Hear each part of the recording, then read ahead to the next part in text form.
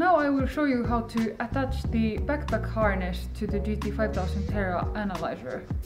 So we can start by placing the analyzer like this, front down, because on the back of the analyzer we have 4 loops where you attach first connective metal pieces and then the backpack harness. So here we have 2 connective metal pieces. The one that says gasmet goes up, so it's just attached to the loops, and then the other one goes here. Then we can take the backpack harness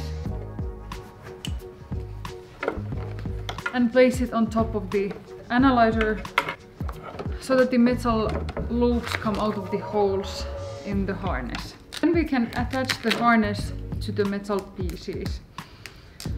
We have 4 places where they are connected. So let's start at the upper corner.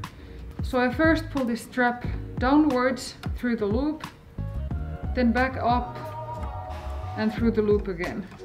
And this is the tricky part, to get it back there. Right, so then we pull it back through the loop. And then let's repeat it for the other upper strap.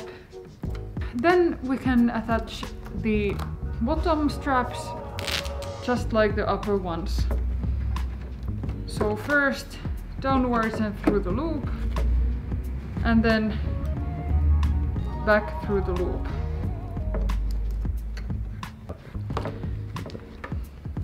Okay, and then the other bottom strap just like the one we just did.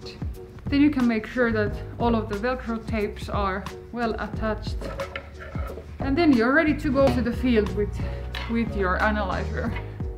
Always make sure that you follow these instructions and that the harness is securely attached to the analyzer, so you don't risk dropping the analyzer. If you want more information about GT5000 Terra, you can visit our website or contact us.